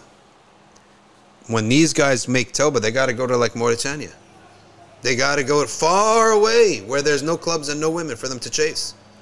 If you say, okay, just be a zahid in your hometown and say, isn't the hadith of the 99? He killed 99. What did the scholar say to him? The zahid said, there's no tawbah for you, so he killed him. That's 100 people he killed. What did the scholar say? He said, leave this town. You have to break the association of your past. So many zuhad go to an extreme of zuhud, right? And then once they've proven to themselves that they are so far from that lifestyle, they could come back. And oftentimes they do that old lifestyle, they do it well, but it doesn't affect them, right? It has no effect on them anymore because he's completely broken his past, okay? And that's the idea here, that Imam al-Haddad said, whoever travels on the path of dhikrillah, the least and the first of his rewards is that the dhikrillah will be for him something sweeter than all of the dunya and what's inside of it, right? Everything of dunya and what's in it will be less sweet for him. So the sweetness and the sakina that comes down becomes our honey. It becomes, we're like a bumblebee, that, or we're like bears that seek that honey, right? And malaika are like that. Hadith of malaika says that there's a certain group of malaika. In the same way that we're made of matter and we feed off of matter. We eat matter, right? We're of the earth, we eat earth. We're of flesh, we eat flesh. We enjoy to eat flesh, what we're made out of. What are malaika made out of? They're made out of nur. What's the sustenance of malaika? Nur. So when malaika see a gathering of dhikr, what is the hadith of the Prophet ﷺ said? تنادي الملائكة بعضها بعضا هلم إلى حاجتكم. O angels, there's a gathering of remembrance of Allah. Come, this is what you're looking for. In the same way, when we find a nice restaurant, a nice burger, this is the stuff, right? For our bodies. Malaika, when they see gatherings of dhikr, they flock to it because they're made of nur. The dhikrullah bring down nur. This is what you guys want. Sit in this majlis. So the idea here that our dhikrullah, the sakina of dhikr, becomes our food. The only thing that's correct is that we don't stop trying when we don't have this sakina. All right, that's the only thing. And the idea of fi sabilillah is I'm doing something for Allah subhanahu wa ta'ala. There may be a time I have to do something that would like negate my sakina. Like what, for example? Like you can't, you know, sometimes studying does not bring you the same sakina as dhikr, but you have to study. Sometimes serving the community does not bring the same sakina, but you have to do it. It's better for you. It'll protect your ibadah later. Sometimes being with your family, it ruins my sakina. You have to do it. So I'm not a abd of sakina, I'm a abd of Allah subhanahu wa ta'ala. But the reward that I want from Allah, the least reward, is we want that sakina when we do remembrance. And that is ibadah. Because Allah is luring you. He's saying, "Ala bi dhikrillah tatma'innul qulub." By the remembrance of Allah, your heart will find tranquility. In other words, this is what you're looking for, O human being. And it's only in my remembrance. So that's the concept and the idea that if you start to realize that that's where happiness is, and then you start to connect other things too. Sakina is not just by tasbih. There's a special sakina for birrul walidain. There's a special sakina for serving the community. There's a special sakina for visiting the sick. All of these are different types. And if you're no longer tasting the sakina, something's wrong. Either your aqeedah or sins. That's it. Simple. Either your ibadah is incorrect, your aqeedah is incorrect, or you have some sins. And the taste inside your heart, it becomes a thermometer, right? If not going up, something's wrong, right? If the mercury's not going up, if I'm not tasting, if the food doesn't taste in your mouth, you must be sick. Something's wrong with you, right? So we use this as a gauge, right? We use and Sheikh Abdurrahman al-Shaghuri, he came to a young man who was doing dhikr, and the man was not like feeling anything, benefiting anything. He said, "Is there something wrong with your aqeedah?" And he started questioning him on everything on aqeedah. He found he has a hasad and a dislike for Ahlul Bayt. He's jealous of them. He said, "Get this out of your heart." He got out of his heart, and all of a sudden he was gone, right? In terms of his benefit. All right. Next question. I want to take these on a quickly so that we can get everyone's question in.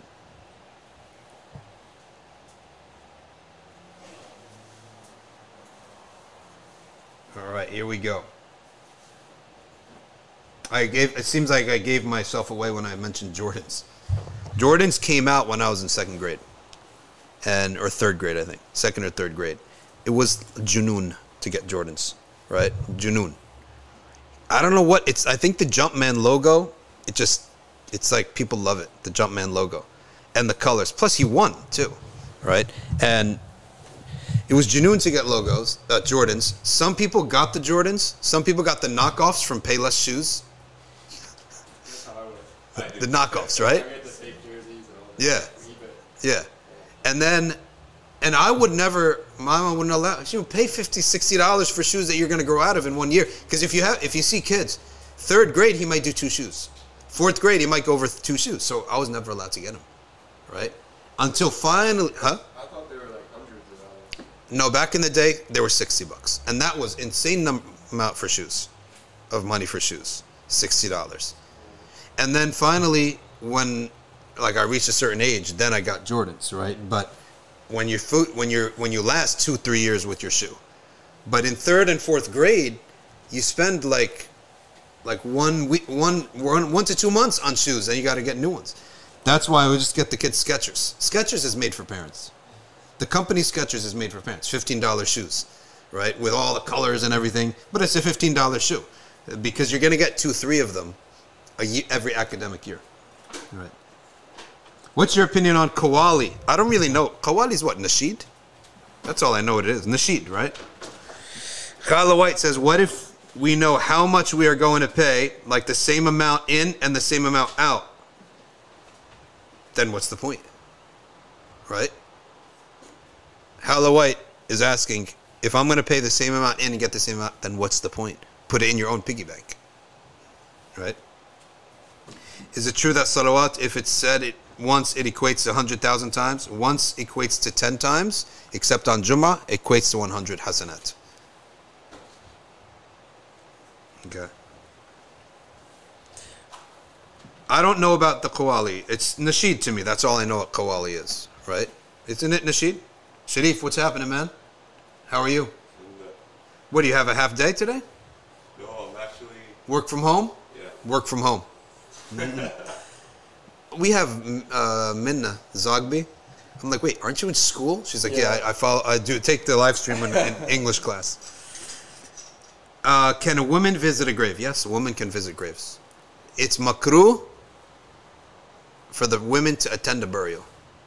And Malik was a little more forgiving for women who are related to the deceased if they go to the burial. But the hadith of the Prophet ﷺ said women don't go to the burial, but the Prophet did not enforce it. If a woman came, he did not expel her. So that's why the scholar said makruh. It is makruh for women to go to attend the burial. And but if they do, there's no, they're not to be expelled out of it. And it's more forgiveness or more leniency on the one who is related to the person. But we should follow the Prophet ﷺ. It's better to follow his advice. Don't attend burials. It's going to really it could really mess your heart up. And Allah is always looking out for the heart of a woman. You have something to say, Ahmed? No, it was just me and Ryan, we went to a janazah. Yeah. And it was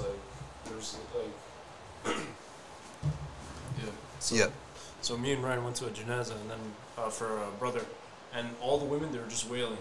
That's terrible. But the imam stopped them and had them do group dhikr. Here's the thing. If that comes, then they put the imam in a hard situation. It was a tough situation. What do you yell at them for crying? He did that. He was like, you're gonna get him bad deeds and everything. And then they also died.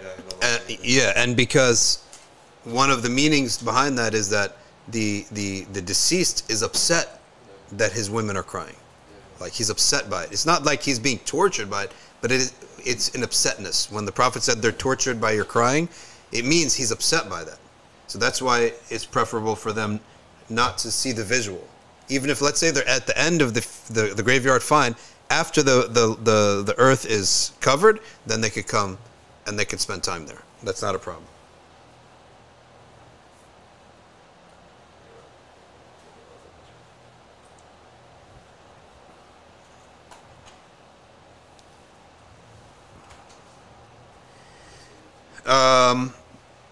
A woman is saying, I wear hijab, so I don't post my pictures without hijab anymore. This is Haneen. But my friend posts pictures of me without hijab. Your friend is not a good friend. You're not friends now. Yes, how are you going to be friends? You have to tell her that, stop posting my pictures up without hijab, and someone needs to get her to stop, because she shouldn't do this. All right. So you can flag her, report her to Facebook. Report her to Facebook, posting pictures of me without hijab. Abby says, tabarruj. Abby says, might be a stupid question, but would plants' nur be different than malaika's nur?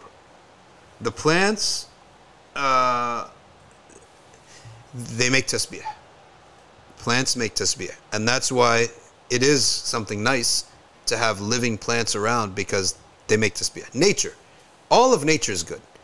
When you see nature, you feel because these animals are innocent. right? The plants. Every tree makes tasbih. So that's why it's a nice thing. Do you find plants in nightclubs? Right? All you see is blue and purple lights flashing, flashing. Metal. Walls. No light. No plants. They don't like the light. Obviously, they put walls so that you don't even know when the light is coming up. Right? All these nightclubs is all darkness. And blue and pink lights flashing. No plants. No nur. Nothing wholesome. Right?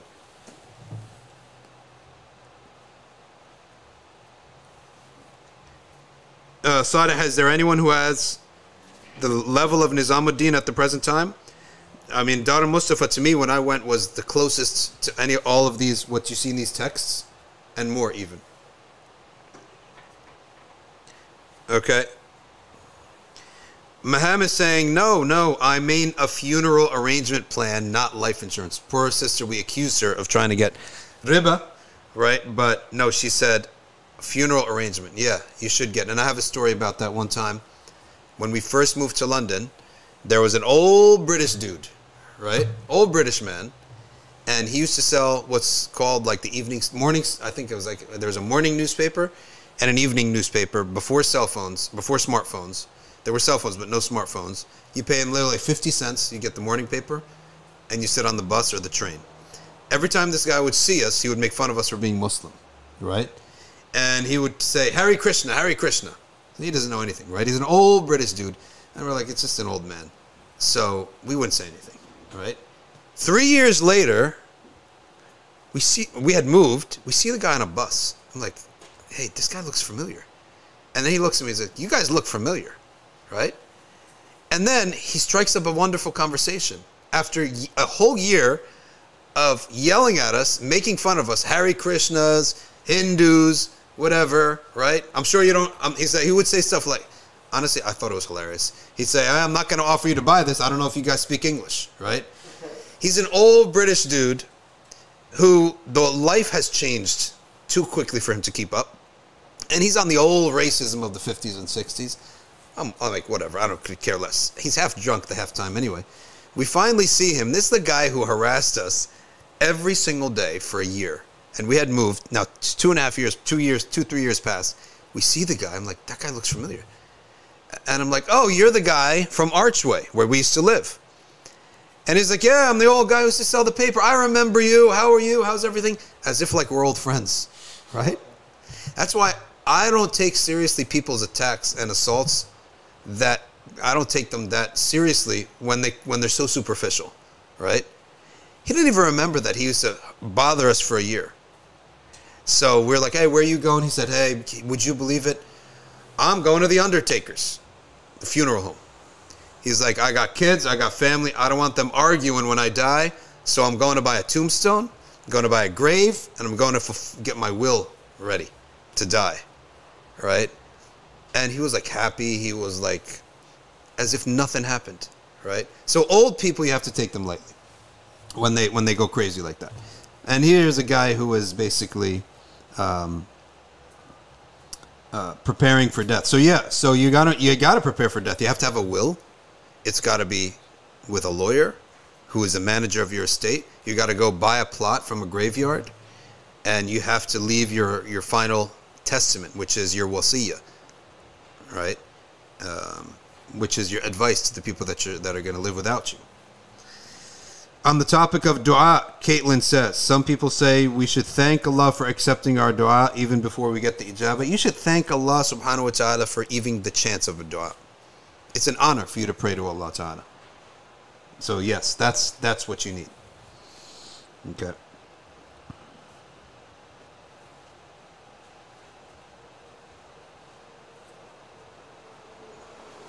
What happens to animals after their death?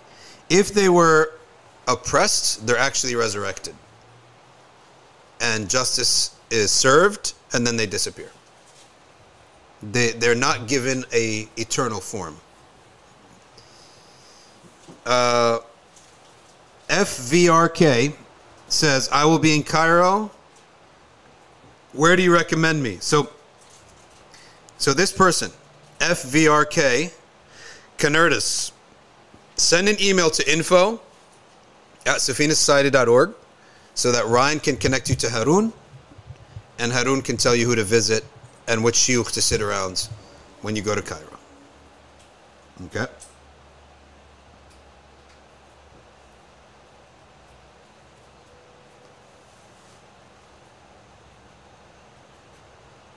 Subhi says, I knew a guy, he used to say terrible things about the Messenger sallallahu alaihi wasallam, and he actually died a few years ago with the same death that he used to insult the Messenger with. Wow, subhanAllah. Dawa to the NBF is going to be 10 times worse than Dawa to the Auliya. So it's not a smart idea. We should always make dua for our children especially. So there's an idea that we do something for everybody, but specifically for a set group. Our children need it a lot more. We have to always make dua for the youth. Plus, if the youth are good, then when we get older, you could be more relaxed, right? Because these are the people who are going to be guiding your children. They're going to be influencing your grandchildren and raising the next generation. It's terrible for some of the elders of our ummah that they got older and the youth got worse. So they leave the world and the ummah's not in good hands. Anikwa says, is it that we can't will more than 1/3 of the entire property? You're not allowed to, in your will, you're allowed to take 1/3 of your wealth and make it a bequest to a non-inheritor. A non-inheritor, meaning a friend, an organization, a cousin, a stepchild, a foster child who lived with you, up to 1/3 maximum. Okay. Shockwave, I noticed there's a trend. A lot of great sheikhs in history were persecuted. Yes, because they're the proof of Islam. They're the proof of Iman.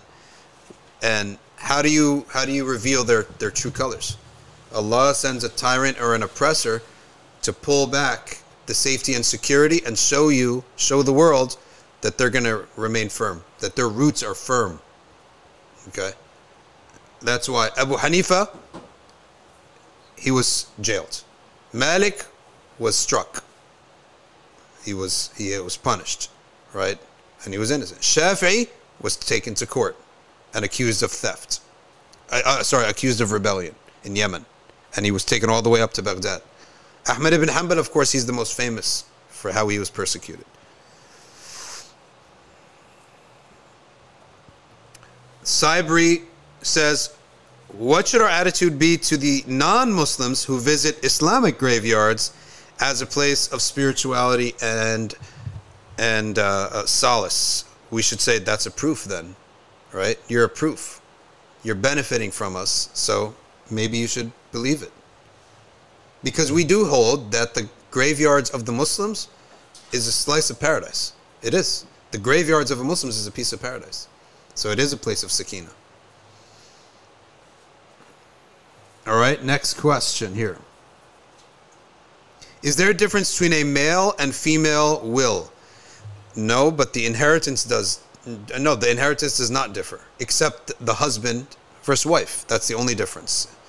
Okay, that's the only. So spouse. There's no category called spouse. You have to specify husband or wife, and the husband will inherit more than a wife. Why? Because he has dependents. Because the Sharia obligates him to do more. The Sharia will obligate a husband to spend that money in certain places. When the wife receives the money, she's not obligated to spend a penny of it.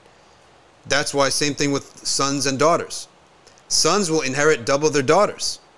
Oh, that's oppressive. No, it's not oppressive. It's oppressive to your standard, which means nothing to us. It's fair because the Sharia obligates men to spend more money than women. A woman, a daughter who gets inheritance, she has to spend it on nothing. She doesn't have to pay her own rent, her own lights, her own food, her own clothes, her own security. If a son inherits, he will have to marry and he will have to spend on all of his wealth on his wife and his kids, and his mother if she has to, or his sister if he has to. So that's why the Sharia gives him more, because it obligates more. How do we manage to reach Zuhd while having a job? The Zuhd today is not by not having stuff. It's not by not having stuff. The zuhd today is that you don't love that stuff more than you love the remembrance of Allah. That this stuff will never sway you from your ibadah and your khidmah to the ummah. That's the real zuhd. And sometimes getting rid of stuff is merely a phase in that process. If you're too addicted to something, let's say you have an addiction to cars. Some people are like that. Some people have addiction to watches. They buy these ridiculous watches. Okay? Ridiculous watches. $25,000 watch. I mean, that's haram to me, not makruh. Haram. $25,000. Oh, it's an investment. There's a resale market for this stuff? Okay, I didn't know this. All right, maybe it is. So, if he he wants to separate his heart from that, it makes sense. At some point, he's going to need to separate his body from that. So he goes 10 years without buying a single watch. No watch at all, right? Until it's totally out of his system. I can understand that. So sometimes, to the thing that we're attached to, we need to cut completely. But we will never need to cut from everything, right? Saadi says, can you talk about Najmuddin Kubra? Inshallah, we can. Can you do on a topic on Sayyid Muhammad Alawi al-Maliki? Yes, we can do that, inshallah. Someone asked, can you show us the steps of wudu? Glitter Z, there is a YouTube. Go to Safina side of YouTube, and there's a full playlist on how to pray. And it has how to make wudu and how to pray.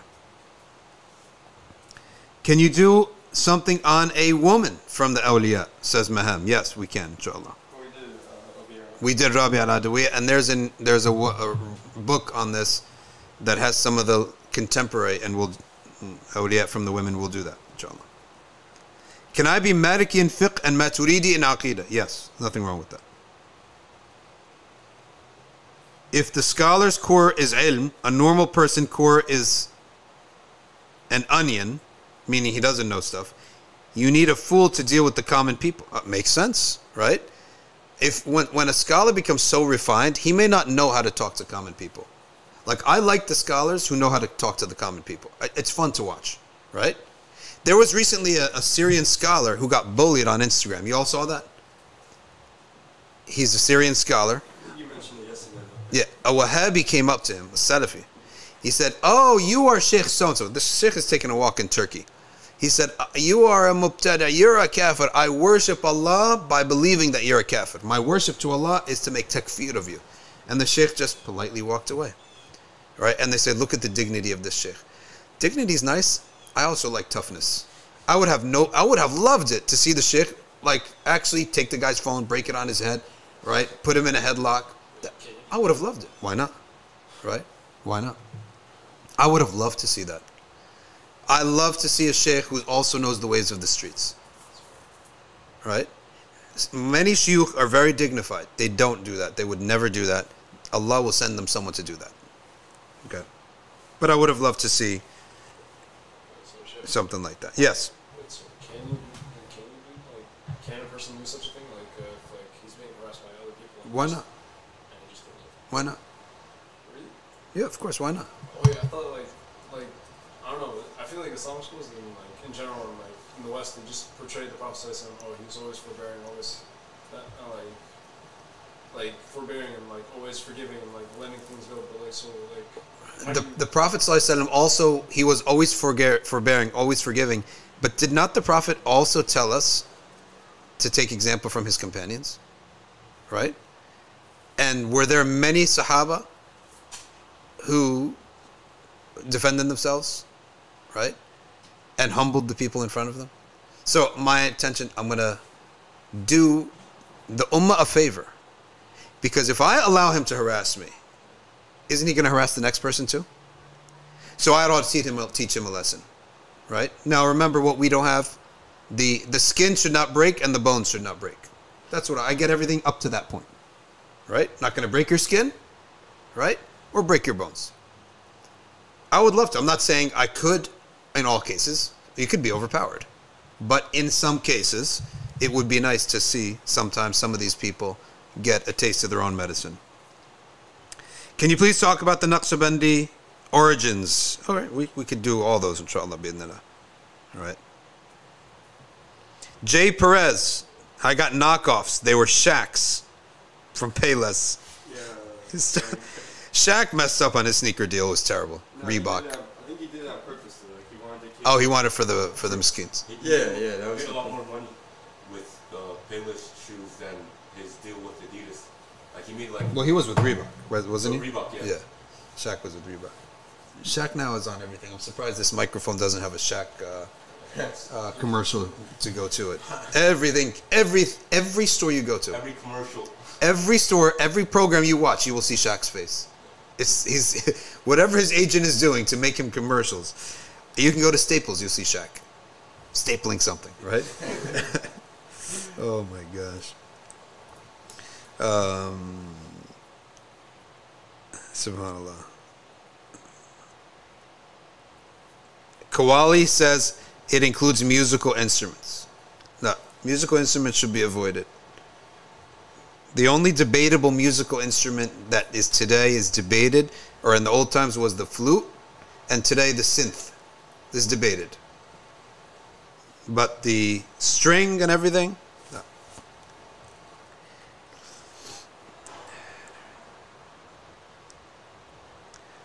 What about daughter attending father's funeral without wailing? She shouldn't be observing the burial. She should be at the back. Once the burial's over, then she could come after that.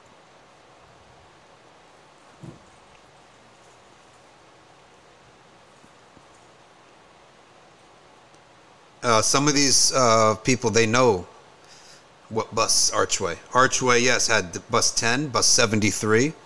Bus, I think it was 370 or something. There was a 300 number. But those buses, those old buses that you jump on, they sent them all to India. They're not allowed anymore. You're not allowed to jump on those old buses anymore. Like you see in the movies, the British bus, that the corner of the bus doesn't has just a pole, and you just hop on, and you hop off. But they don't allow those anymore. 390, I think I had the 390 and the 73. Reading 1,000 salawat a day, yes, this comes from Abdullah bin Mas'ud, to do it every Friday, but the ulama, when they did it, they just started doing it every day. Every day 1,000 salawat on the Prophet ﷺ is something that you see in the works of many, many Zuhd and Ubad. A, B, C, D, E, F, reading stories of the awliya, right, and hearing the narrations of them. We have to always talk about them because عند ذكر الصالحين تنزل الرحمة. Many people think it's a hadith. It's actually a saying of Hassan al-Basri. All right, we're going to wrap up soon. We got converts dinner tonight, class, converts dinner, tasawwuf class, and then our gathering after Maghrib in the masjid. Hindus go to get ruqya done. You got to try to teach them shahada. But the problem with them is that they're so fluid with reality, right? They're so fluid with everything. Yeah, your God is true, and my God is true too. But how do two opposite things be true? Well, once you break that, the rule of non-contradiction, you don't have reality anymore. You're just swimming through life based on your feelings. Documentary. It's like, what is your truth? Oh yeah, exactly.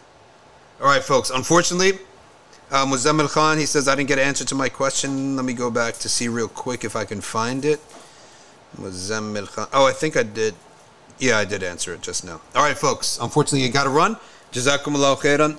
سبحانك اللهم وبحمدك نشهد أن لا إله إلا أنت نستغفرك ونتوب إليك والعصر إن الإنسان لفي خسر إلا الذين آمنوا وعملوا الصالحات وتواصوا بالحق وتواصوا بالصبر والسلام عليكم ورحمة الله وبركاته.